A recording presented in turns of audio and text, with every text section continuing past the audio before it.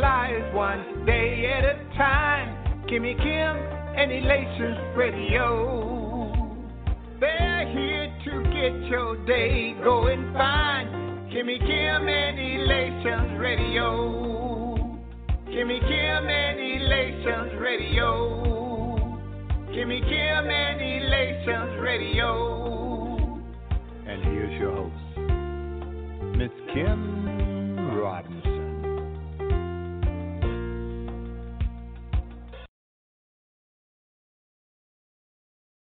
This is the day that the Lord has made, and we're going to rejoice and be glad in it.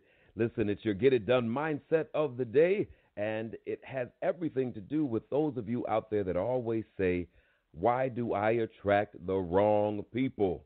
Have you ever had that testimony or heard somebody say to you, it seems like I always attract the wrong type of people? Well, I'm going to clear that up for you right now and help you understand one of the components that you have to get under control before you even start looking for somebody that resembles what it is you would like to have, as opposed to what it is you keep getting. Your Get It Done mindset of the day says this: if you don't love yourself, you will always chase those that don't love you either. You hear me? So if I don't love myself, that means I don't know what I like. I don't know what I don't like. I don't know what I will take. I don't know what I won't take. I'm just out here because I don't believe that I am deserving of the best of anything. So therefore, whatever comes my way, I'm all good with it because I don't feel like I should get anything better than this. If I don't love myself, I am always attracted to somebody who will not love me either, because love has not become a norm in my life. Love yourself, family. Check that, then get it done. You hear me? I promise you, you will attract that you are. Said something that time, right? It is your boy Lonnie Hunter with your Get It Done mindset of the day. For more of the same, you can check me out every Saturday night, 9 p.m. to 10 p.m. on the Impact Television Network. Yes, sir. The Lonnie Hunter Variety Show. It is on and popping, so hopefully you will be able to check it out. I love you for real. Now let's get back to your programming, baby. It's your favorite station with your boy Lonnie Hunter. I gotta go.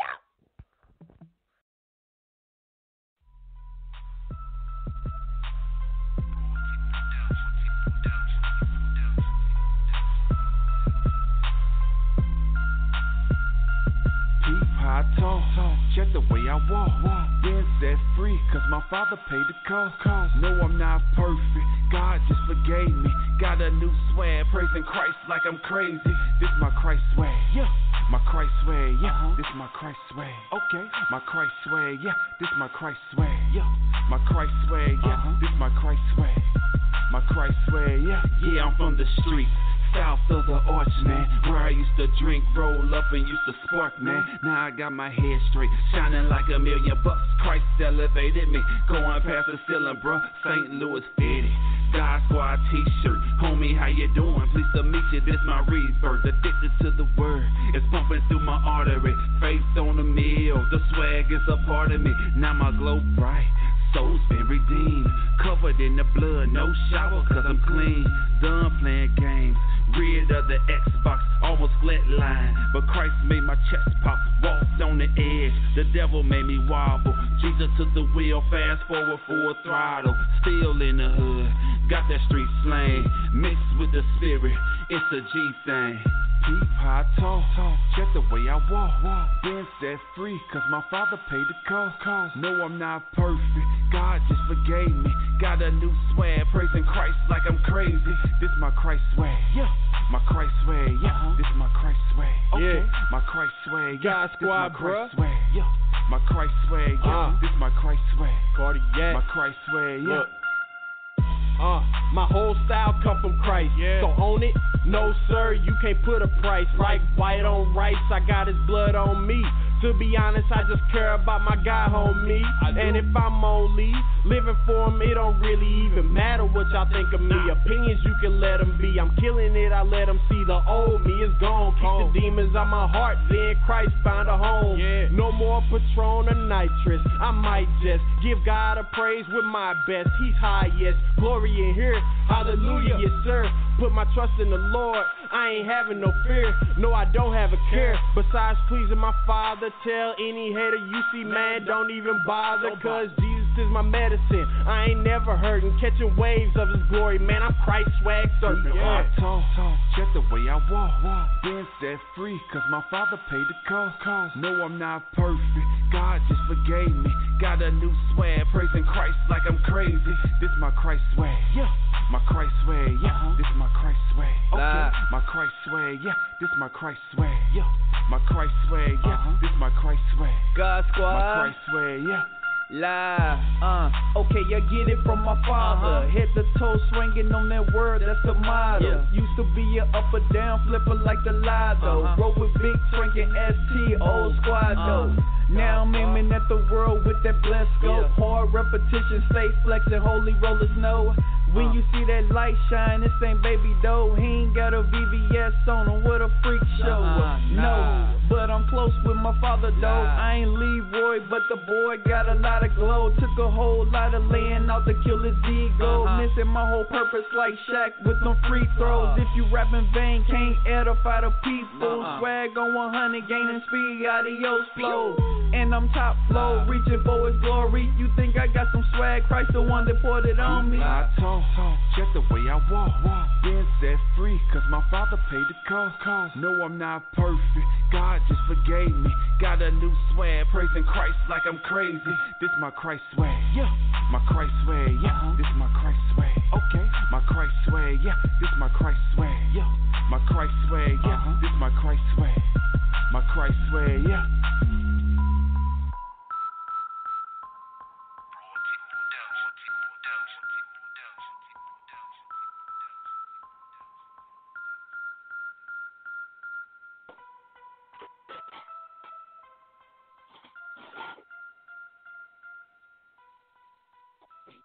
Hey, good evening, everyone.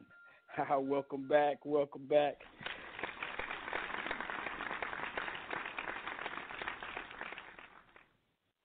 Hope we've all enjoyed this, another beautiful week that God has blessed us to be a part of.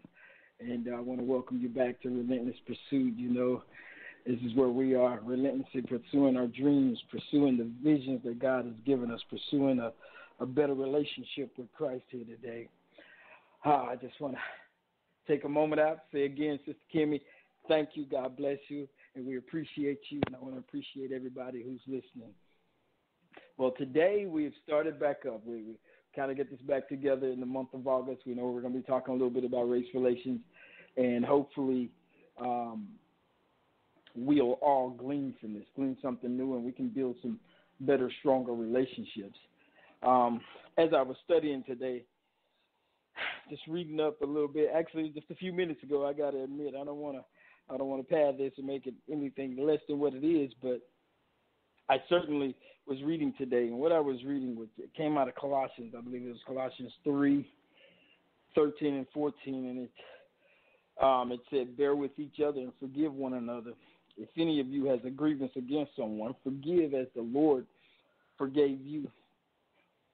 And over all these virtues, put on love, which binds them all together in perfect unity." Just to set this up, I mean, we know that there's a lot of things going on around the country, and I tell people all the time I love the fact that I was born in America and I can consider myself an American. I served in the military, did a whole bunch of things, right? But more than that, I love being a child of God, and I love hanging out and loving on children of God, right? But I also love the ones who don't know God the way that I know God, right? So with that being said, I just wanted to say to everybody, you know, the greatest of these is love. And I want to get to a point in my life where I know that I absolutely love everyone, not just in word, let my actions speak for me, right? And so today, I want to just take a quick moment, just to pause for a few seconds here, just for the people who've lost their lives in the last few weeks due to hate in our country, due to just people just, for lack of a better way of saying it, wilding out, losing their doggone minds. And so I just want to just have one quick moment, and I won't take long because I know on the radio 10 seconds could sound like a long time, but if y'all don't mind, just bear with me and just in spirit, in your thought, or you can pray out loud to yourself. Just say a quick prayer for the families that are grieving right now.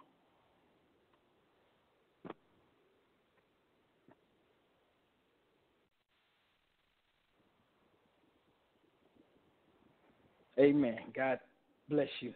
Amen. Okay, so today I want to go ahead and get started because we got a couple of things we want to talk about, and hopefully, again, that we'll glean from this. I pray that this is the first of many shows that we do on the topic, but I want the topics not to be about division and separating us, but bringing us together. And, sometimes it takes awareness.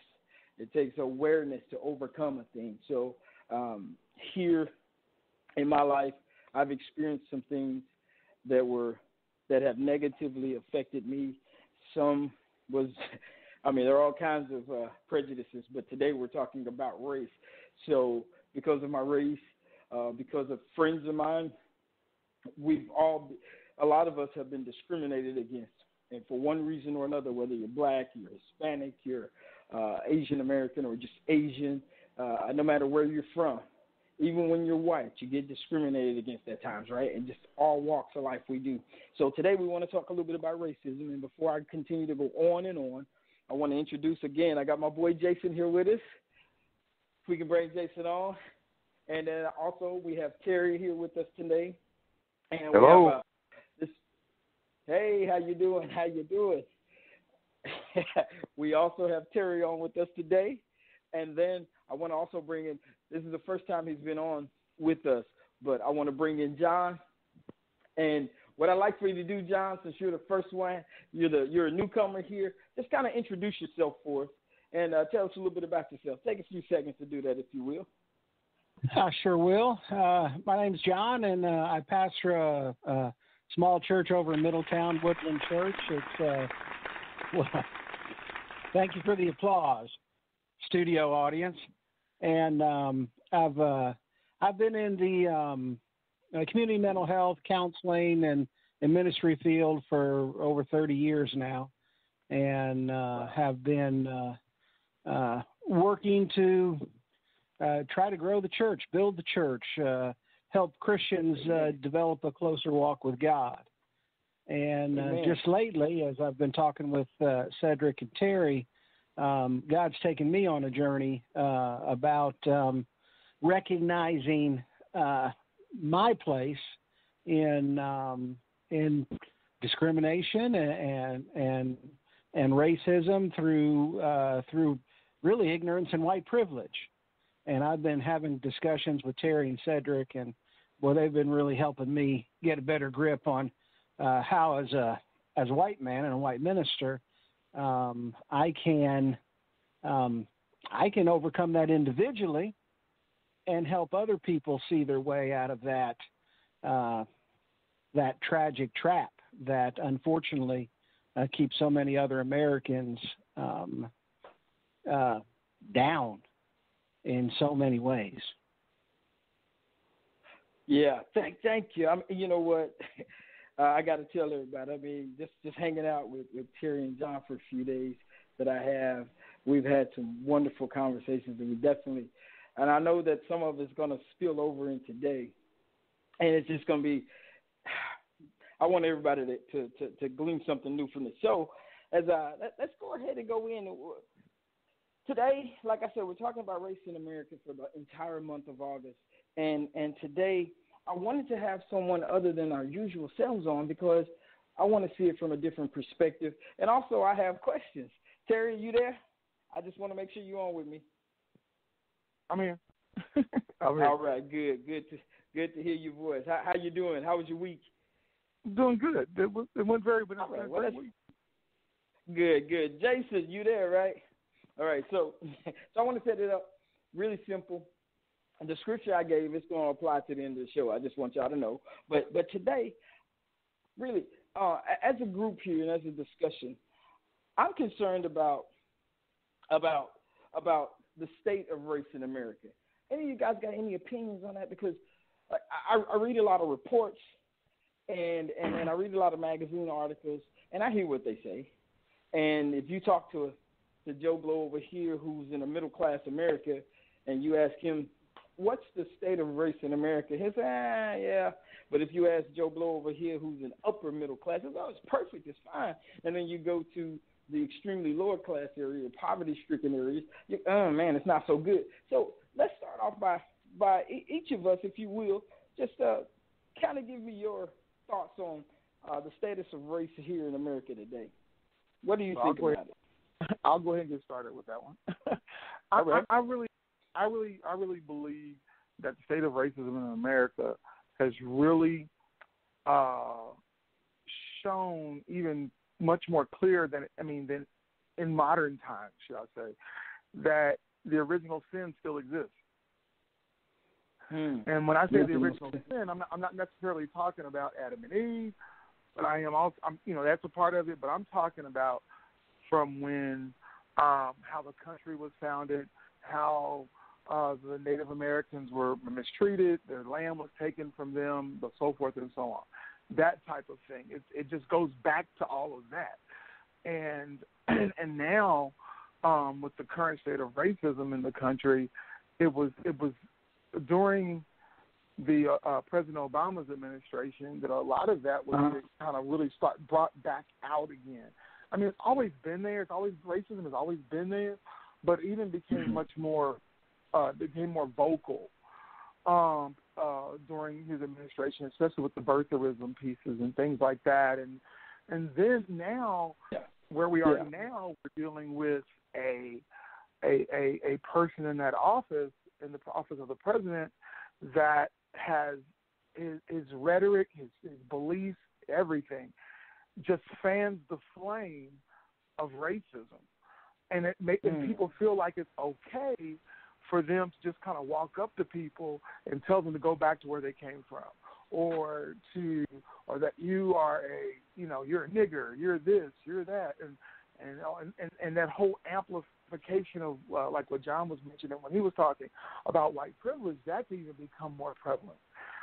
It's always been there, but now it's really visible because there's somebody in a leadership position now that pushes that.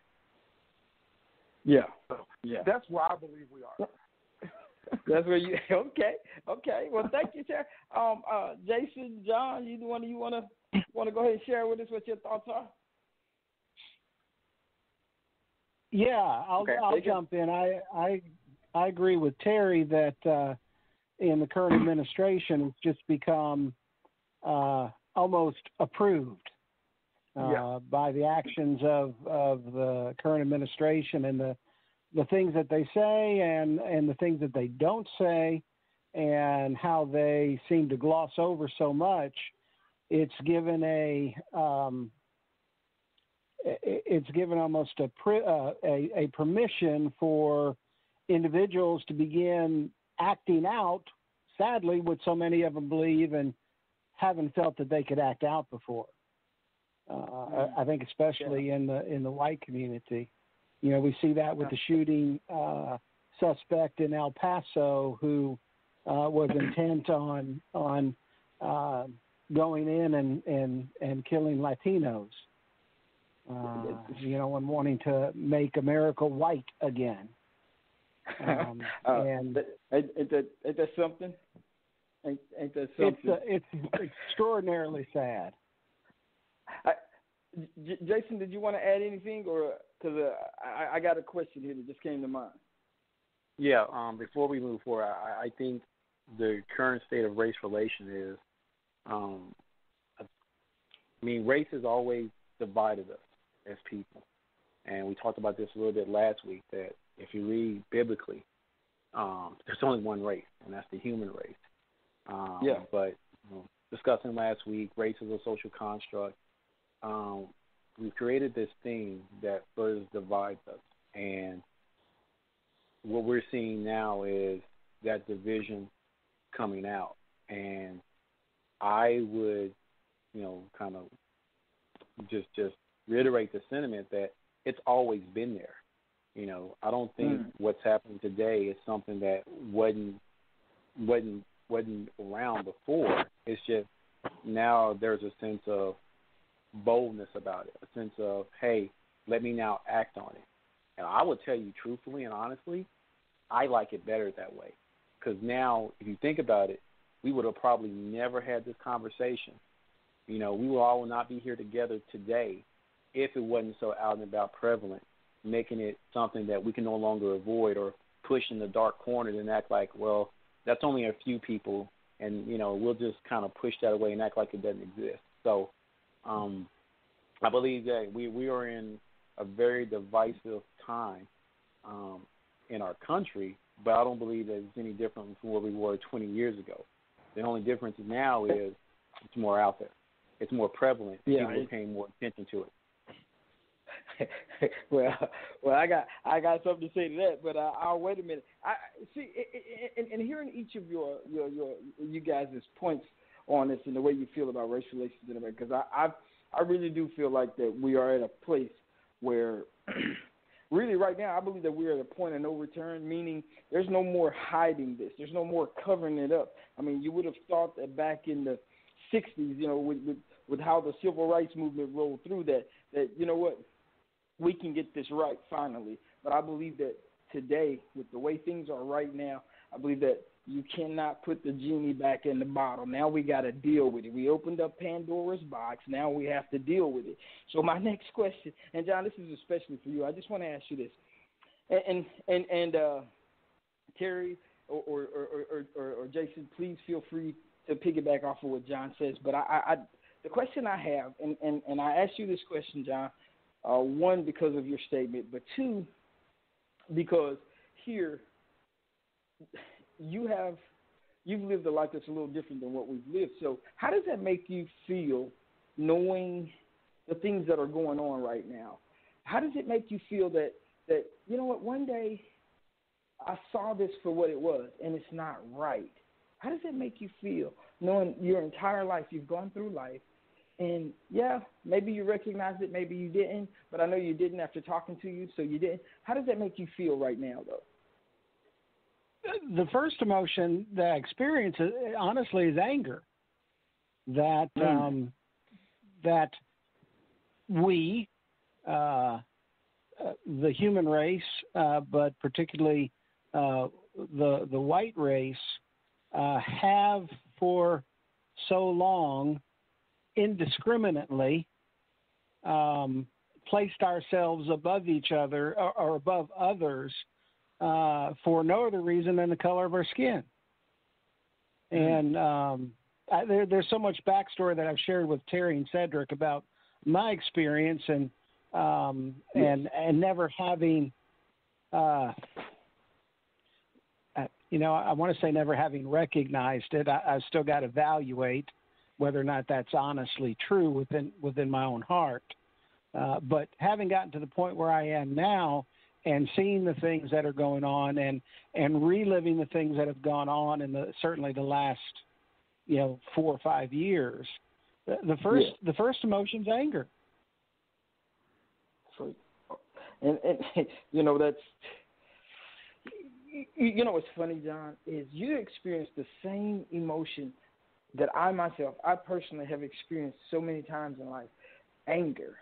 And I realized at a young age, I was told this, and it says they used to tell me all the time, when you get mad, you can't do anything. And I used to get frustrated about things. But finally, I'm well into my 40s now, and I realized anger is great. It's good. It gets the fire started.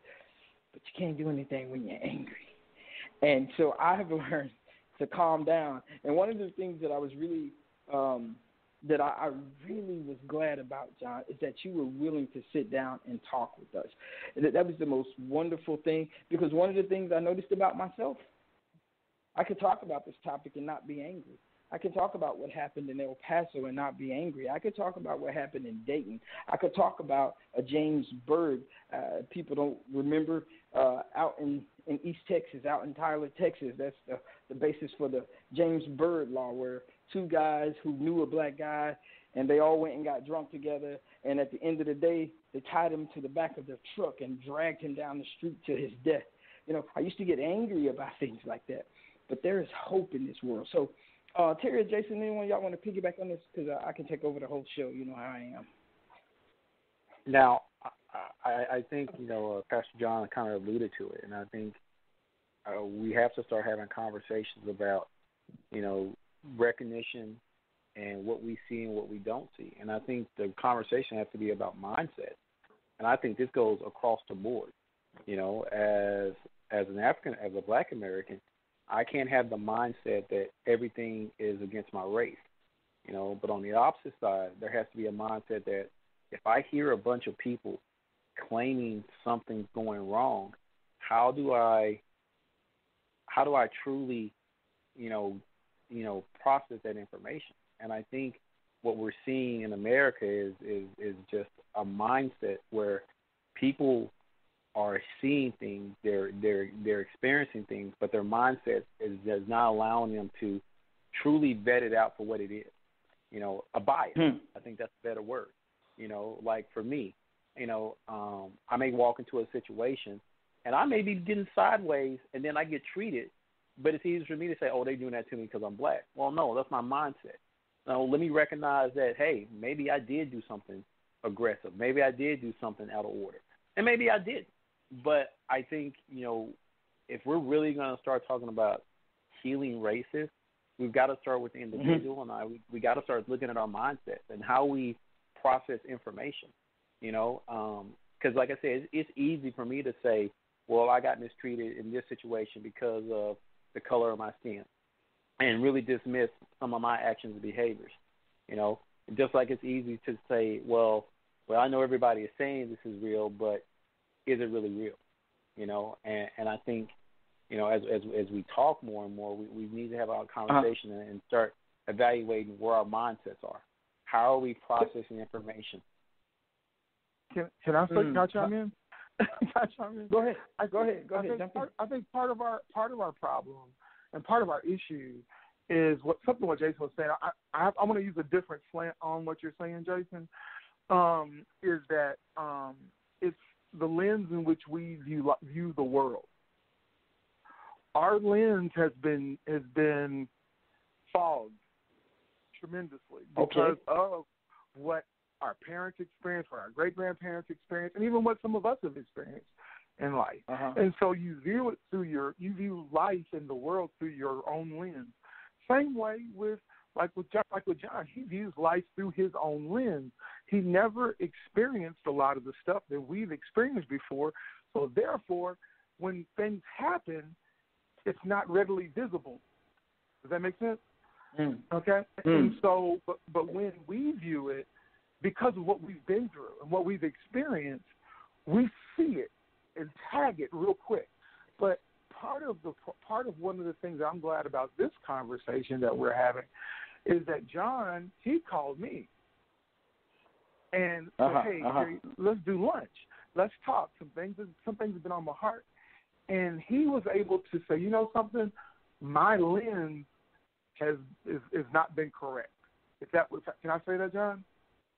Yeah, absolutely. Yeah, my lens has not been, the way I've been seeing the world, the way I've been seeing race relations has been not right. And so for him to be able to do that, I applaud him. I honor him, because to have people like that say, you know something, my lens is cloudy over here too. That's great. But we need to, like you said, Jason, to a certain degree, we need to look at our lens to make sure that through our lens and say, okay, is everything that we've been seeing valid as well? So when we talk about, because my favorite, I know two of my favorite words, complicit bias, and I will get into that later. But so I know where I'm at, and going on the lens with what you and Jason talk about.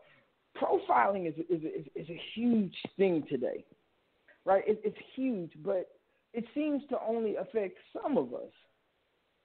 And I guess my thing is, John, again, by you being the newest guy here, I got to throw this out at you. What is your view on profiling? I'll get Terry and Jason, you guys can chime in after, but what is your view on profiling? Does it exist? And I'll tell you what I'm trying to do, John, because I'm really not trying to put you on Front Street, sir. I really want to see it through your lens, and let's talk about it. That way, nobody's angry, nobody's treated badly. So that's the reason I'm asking you that question. Sure. Had you asked me that question 2 years ago, I would have probably vehemently denied that was a pervasive problem in law enforcement particularly. But certainly over the last 6 months to a year, I would say I've turned around 180 degrees on that. Again, using the example of a lens, God told me to take my glasses off and clean them and put them back on so I can see things a little more accurately. And God's been working in me in this for some months now, even before I came and asked Terry to meet, and has laid on my heart that I've got a responsibility to my own community to help the people that are in my circle recognize that we've not been seeing things right. So what are some of the things that you've seen? And I apologize that you weren't finished, but what are some of the things that you actually noticed yourself? Well, I'd say a lot of things I've gone back and re-looked at. All of the different shootings of particularly young black people that have happened over the last several years. Even the example that you used of the gentleman in Texas that was dragged behind the vehicle. When you said I remember seeing that on the news.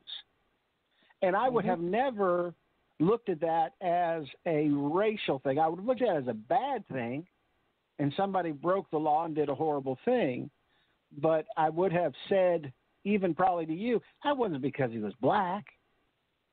I understand that. Yeah, God is laid on my heart that in an effort of repentance in my own life, that I've got to help other people see that we are just the human race.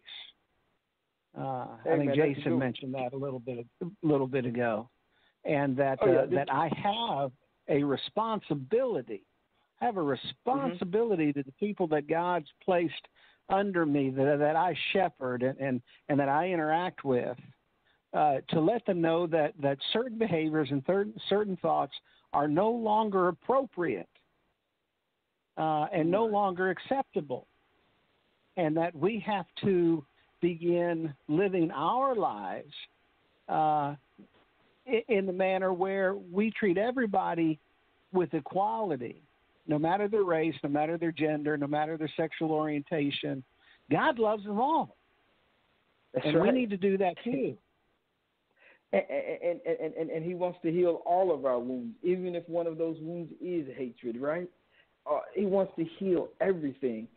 And my thing is, as you were talking, John, as you were talking, I was just sitting back and I was thinking that some of the things that have gone on in our communities that a lot of people don't see. I know when you Terry and I were together, we talked about redlining. We talked about how they put predatory lenders out in lower income communities. But, race also was a thing.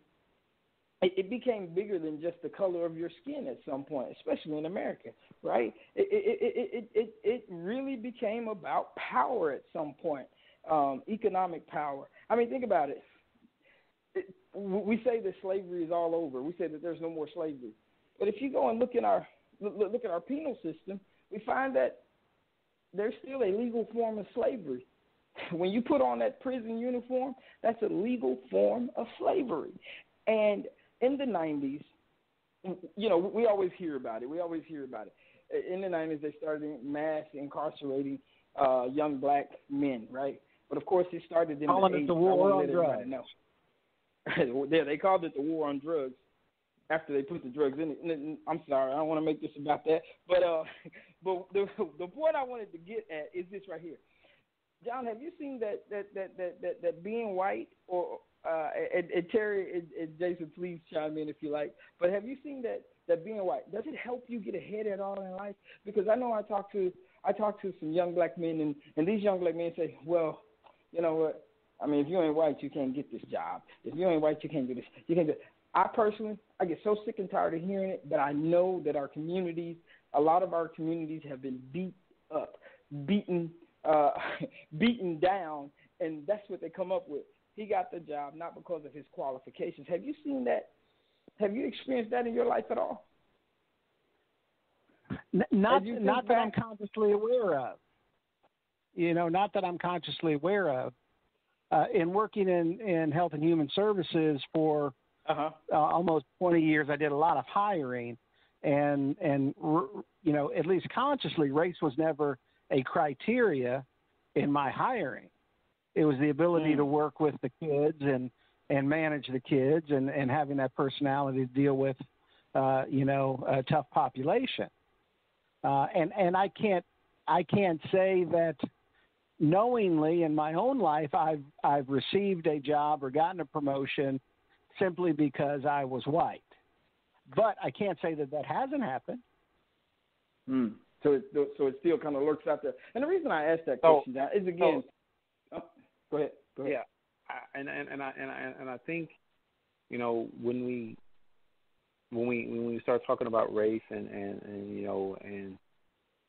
the different experiences, you kind of harp on it yourself. It's a mindset.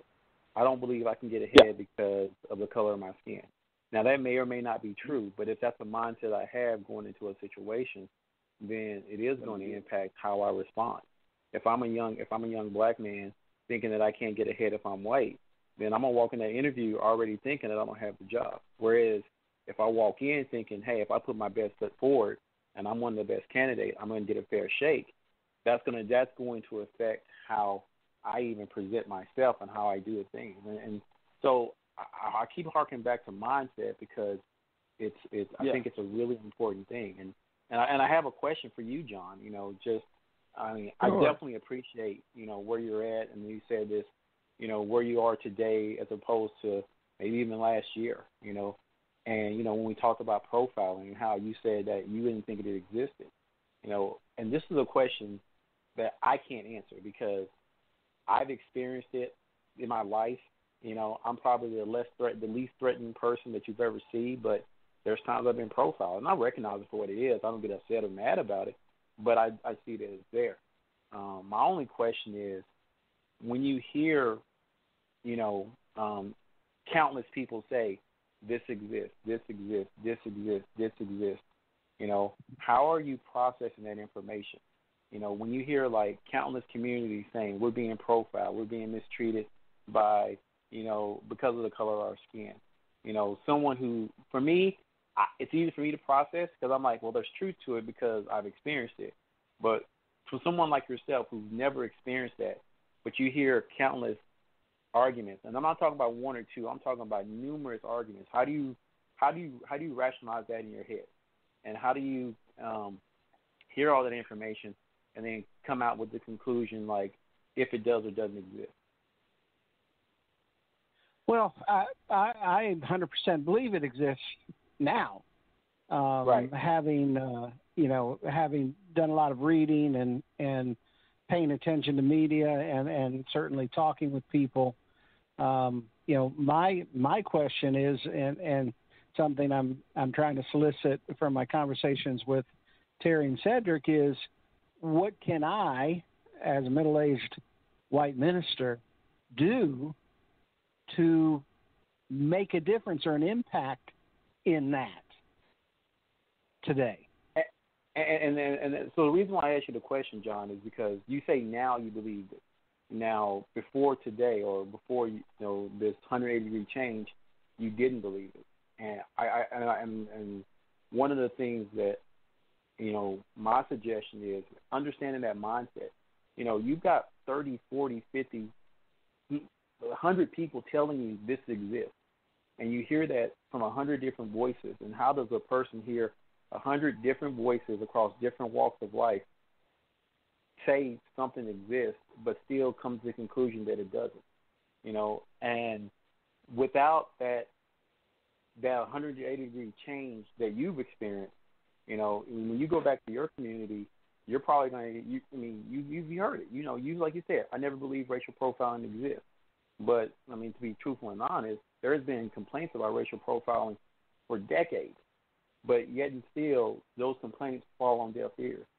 So the question, to answer your question, how do you make a difference, is that, you've got to understand, like, how do you hear these complaints but don't give them credibility, to come out with the same conclusion that they don't exist, if that makes sense.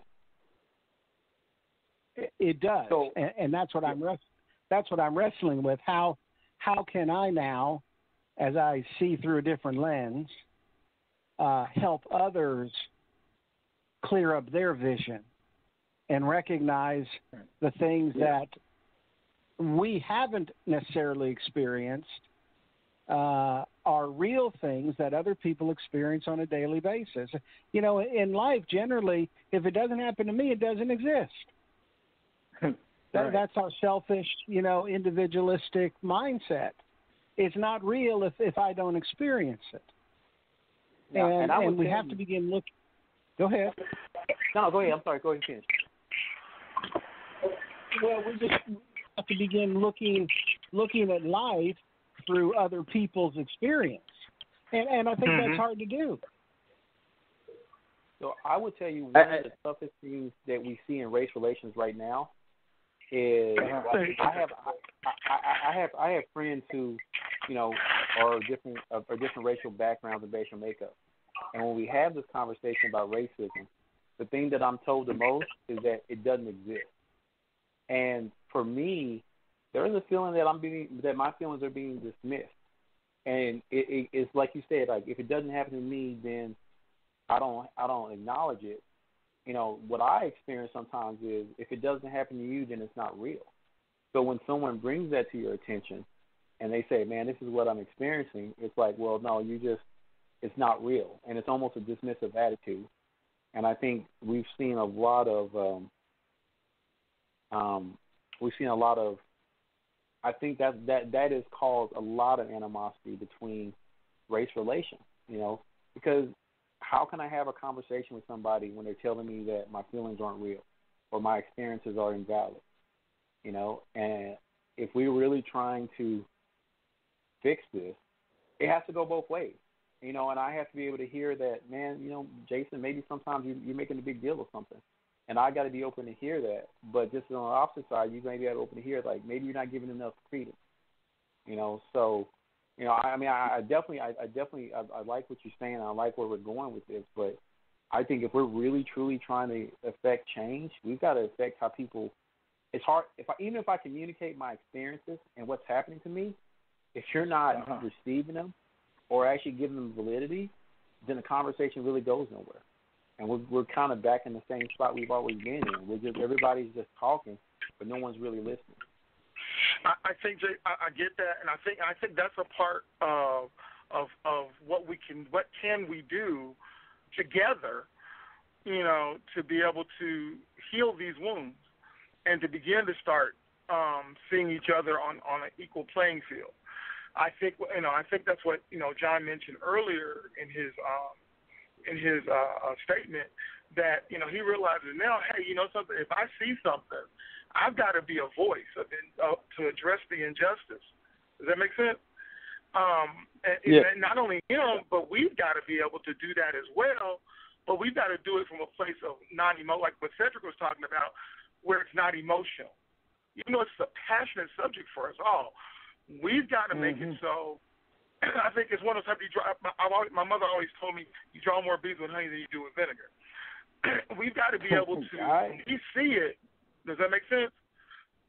And we got to be able, when we are addressing it, and we want these people to change, we want people to be engaged, we can't come on in with like a machine gun and shoot them down. You know what I'm saying? Because we got to understand, okay, they're not seeing us from the same lens I am. So let me see what I can do to help to create an environment to where we could come together and have these discussions, and they begin to learn me as an individual and learn that this may be passionate.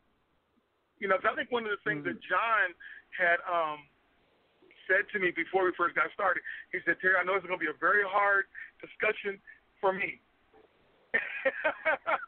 You know, because we're going to be bringing out some really tough and sensitive stuff, you know, and he realized that, you know, something, Terry may come off half-cocked on this one, you know what I'm saying? But we can't do that if we want to engage the larger community. And Terry, I agree with you, and I don't think I think the passion piece, the anger piece needs to be aside, but I do believe that as human beings, we all know what hurt and pain feels like, and I think the hurt and pain that is suffered through the racism that we've experienced and we grow up with, I don't think that anybody should be shielded from that. Because I think when people start to feel that this is truly hurtful, you know, this is not just, feel like I'm being mistreated, but this kind of hurts me. And as human beings, if we all can experience that same level of hurt, then it makes it more real for us, you know. And it's that sense of empathy. I'm not saying that we don't get to that point. There's been times where we've had some passion, but I'm talking about. But John had to get to know this side of Terry, because before he only saw the professional side or the preacher side. He never saw, you know, how Terry felt about racism. He didn't know any of that stuff. But so I didn't want to, you know. So my thing is, I wanted him to get to know me. You know what I'm saying? So that when time comes, when we have to have these tough discussions, or we have to talk really frankly about things, John knows me now. I remember I talked about that yesterday, guys. Because we've had these get to know me, I have to back up on some stuff. I can't allow my passion to drive me to the point to where I isolate other people that I'm trying to reach. You can't do that. So what I'm trying to say is that it comes with sometimes us having to take a step back. We understand, okay, you know something? He's looking at this from a different lens. Okay, I can't go in at this. If I go in it like a freaking bulldog, I'm going to drive him off. But if I let him allow him to know me, get to know me as an individual, as a man, an African-American man, then it's going to pay off in the long run, because when it's all said and done, he's going to be like, you know something, Terry? That was a tough discussion, but I know you. You know what's funny about that? What I'm hearing from everybody, what's really funny about that, and I shouldn't say funny because it's not funny, ha, I made you laugh, but what stands out to me is that as we're all talking, I'm thinking, you know, that's the beautiful thing. God made all of us different. And Jason and I were talking last week, and you know, God has blessed our scientists with the knowledge to look at our DNA and find that the difference in humanity, right? We're talking humanity, right? The difference in our DNA is like 0.02%. That's it. We're like 98% the same. I mean, we're the same pretty much. You cut me, I bleed just like you bleed. My blood is red. My arterial blood is a bright red. My you know, so my skeletal is maybe slightly different from yours. It may be a little lighter, a little heavier. Doesn't matter. My question is, now that we know that there's a problem out there, we recognize there's a problem, what are we going to do to fix it? How can we help ourselves? How can we help ourselves change, not just for our own good, but for the better good of our communities? Because I'll tell you this, and this is something I truly believe, that as each of us changes, we change the environment around us. What do you mean? You know, if I was once a hoodlum on the street, and I stopped being a hoodlum on the street, I don't hang around the other hoodlums, right? Well, my kids start to grow up. I train my kids up a little differently, right? I train a child up in the way that, in the way that he ought to go, so that when he gets a little bit older, he's not going to depart from it, right? I want to introduce him to God. I want to introduce him to the healthier things in life. And so how can we do that because this is a tough discussion, and I know we're only surface level, but this is a tough discussion. How can we do it? Because as being black in America, and you guys know this, when you look at the TV, and I see shows and I see YouTube videos and I see all these things of being black in America. Honestly, as a black man in America, I'm like, man, it's tough. But then I start thinking, I haven't experienced it quite that bad, but I look at the subtleties that I've experienced. And this is where the complicit bias things comes in. When I go into certain stores and I'm dressed a certain way, people kind of, you know, the all of a sudden the security comes out. They don't look like they're in security, but they look like regular shoppers, but they kind of keep an eye on you, or they make it a point to come up and talk to you. You know, I've shared these things. How do we overcome that? How can we change our communities? See, that's where I believe we are on this phone call. We are at a point where we're all saying we notice what's wrong. How can we change it? And are we willing to lead the charge? Mm-hmm. I truly believe, like, we change it by connecting on the point that we are. We're human beings. And I heard somebody I heard somebody say something one time, and I really love it. We impress people with our strength. We connect to people in our weakness. And I truly believe that every human being feels certain things like fear, like hurt, like pain, like some of those, like, and even the positive emotion, joy, happiness, you know. And I believe that that's something that can transcend color or skin. So when we talk to each other, we've got to be able to make ourselves vulnerable, to share those emotional things, whether positive or negative, and be able to embrace it. Now, we can't go in, like Terry said, and start blaming people, or it's your fault, and attacking people. That's not how we connect. But I should be able to go to anybody and say, man, this treatment that I'm getting really hurts me.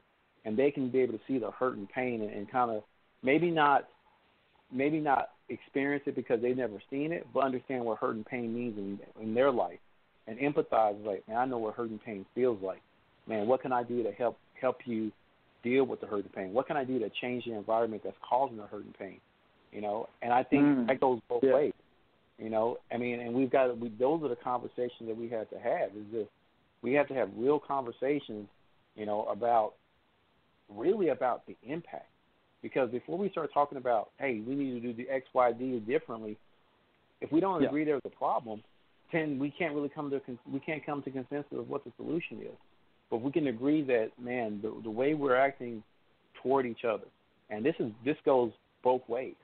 You know, the way we're interacting as a race as a whole is causing so much hurt and pain and just all these things in us, and be able to discuss them without getting defensive, without pointing fingers, without blaming anybody. Then we can start having a conversation of, wow, you know, what can we do to change that? Because I think as human beings, none of us want to deal with those negative emotions. We all want to try to, you know, exist in and create for other people those positive emotions. And once again, like I said, it's that connection that I think is going to bring us closer together. So that connection. So I can agree with what you're saying, Jason. What say you, Terry? You going to add a little bit to that? What can we do to facilitate us growing closer together so that we can help to start changing our communities? Again, I think Jason hit that. It's about relationships.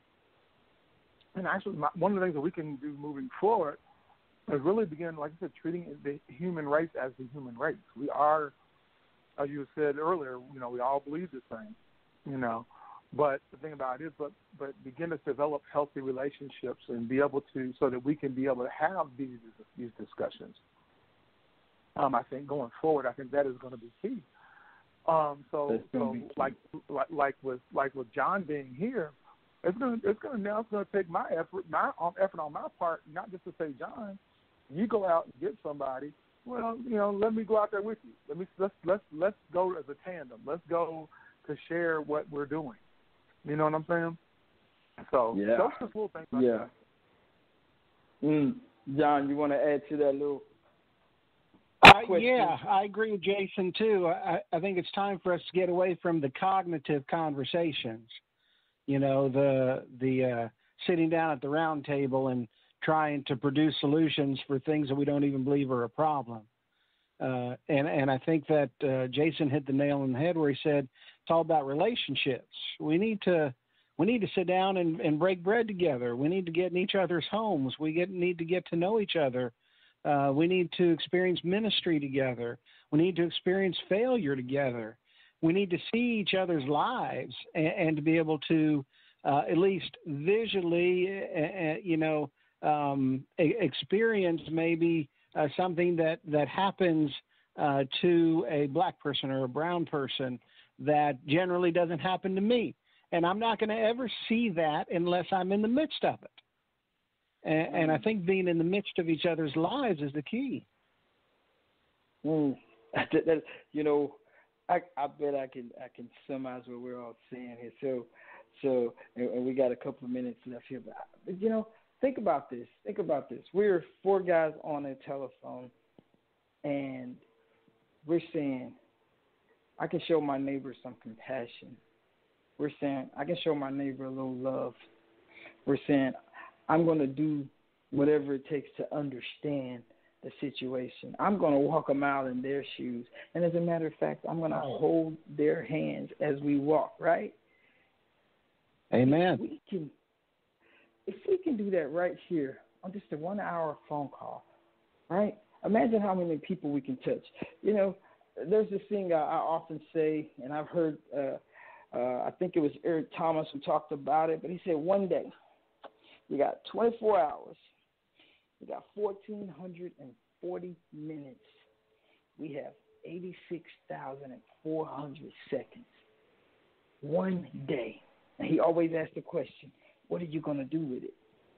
What are we going to do with it? Because one day we're all, I believe, we'll see it. Our kids, we may not see it, but I believe that our kids can one day see a world where, again, like Dr. Martin Luther King said, where we'll be judged by the content of our character, not by the color of our skin. A world where I, as a black man, don't have to tell everybody I'm a black man. A world that I, as a Hispanic man, don't have to keep talking about I'm going to go to Mexico or Viva Mexico or whatever we say, right? A world where if I'm from Hawaii, I just say I'm Hawaiian. I don't have to worry about my race, my skin color, because this, I believe, is driving this world insane. We're trying to... Man, have you guys ever met somebody who had little to no confidence? Remember those little bullies on the playground? That's what our world is coming to. That's what our world is coming to right now. That's what I see. The bully on the playground, he makes the most noise. He does the most bolstering about everything. But deep down inside, he's always the weakest one. He's always the weakest one. Why? He can't take criticism. If he doesn't have a good argument against you, the first thing he wants to do is beat you up physically because he's probably the biggest guy, right? His vocabulary isn't strong. He can't outthink you because he hasn't trained himself to think. So he's untaught.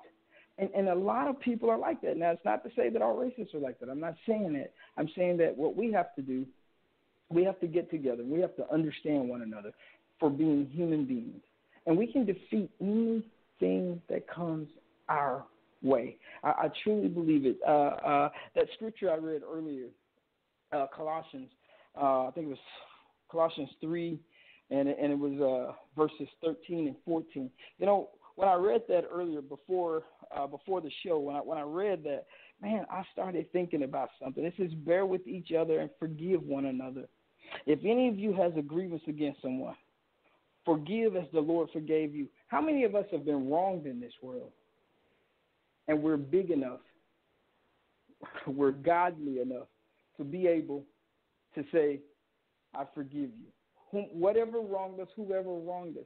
That's the same thing, how we can heal from these wounds, from the wounds in our society today. That's how we're going to heal. How many of us can do, just like in verse 14 where it says, and over all these virtues, put on love, which binds them together in perfect unity. How many of us, Jason, you touched on this particular part, and love is that thing, that compassion wells up in us, and we feel for our neighbors, and we want to go out and we want to help them with everything. My thing is, starting today, I think each one of us wants to make a change in our environment. We want to make a change in our communities. And so right now, this is just what it is. It's a call to action. John, you are on your way. Terry, you're on your way. Jason, you're on your way. Sedric, you are on your way.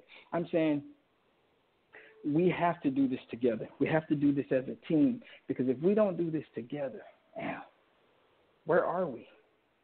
Where are we? We're going to be lost. So with that being said, I know we have about 30 seconds left. I want to go ahead and close this out here. Anybody have